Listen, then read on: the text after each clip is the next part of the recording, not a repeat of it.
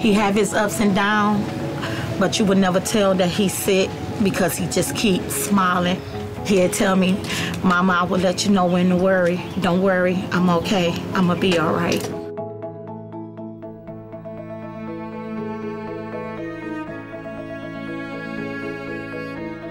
When DeAndre was born, his liver looked like he was a 40-year-old man, been drinking for 20 years. He had cirrhosis of the liver.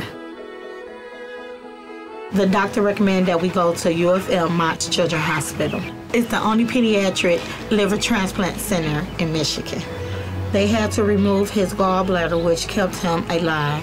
DeAndre was a year old. They told me that they needed a liver by the end of the month, or they don't know which way it was gonna go. And I seen my baby go from looking like a skeleton to where I could see his bones. His stomach was so big, he was so jaundiced to where I thought I was gonna lose him.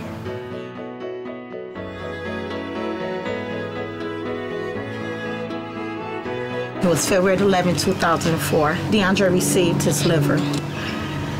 He went down at 11 a.m. It took 12 hours for them to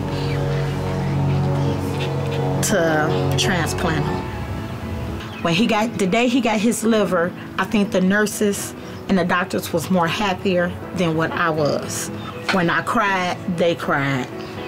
I think if you would think that they had DeAndre and not me, because all the pain he was going through, they went through it. When he started crying, they got to crying.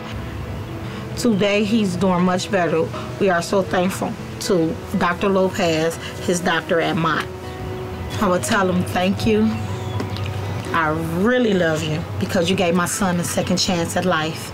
Only that you gave me a second chance with my baby.